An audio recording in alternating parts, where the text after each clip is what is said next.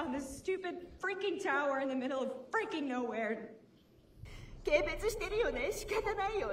When we're making films, we're typically making them for the home language that they're made in.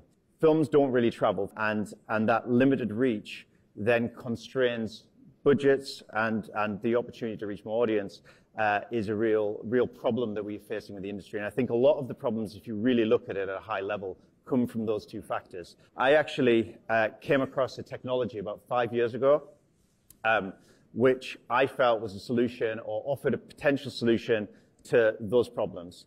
It's a technology which you would today call generative AI.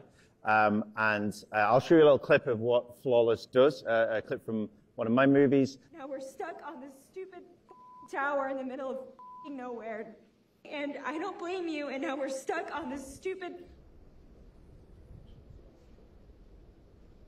Now we're stuck on this stupid freaking tower in the middle of freaking nowhere. And it's all my fault. I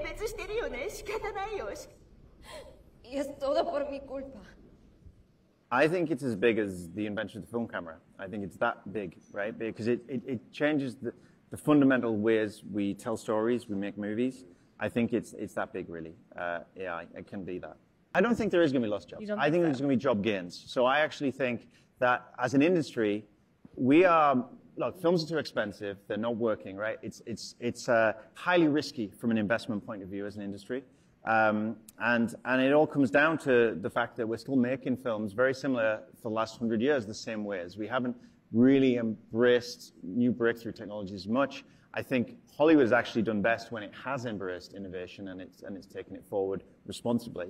And I think ultimately for the question of industry and work, really what this is going to result in is better movies that are able to reach more audiences. And in doing that, the industry thrives.